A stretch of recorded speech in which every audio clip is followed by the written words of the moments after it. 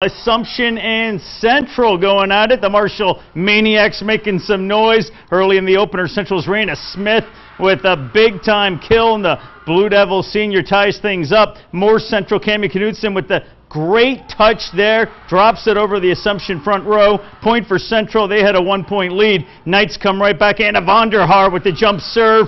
Goes for a big-time ace. Assumption up by a point. Later in the game, it's Kylie Welch. She's flying high to hammer it down the middle of the Blue Devils court. Back and forth we go. It's Central. Then it's Raina Smith again for the Blue Devils. She crushes the service return just inside the line.